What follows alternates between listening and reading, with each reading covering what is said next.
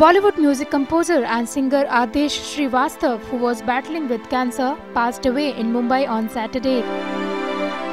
His cancer relapsed for the third time and he was in critical condition for over 40 days. Shrivastava breathed his last a day after he turned 49.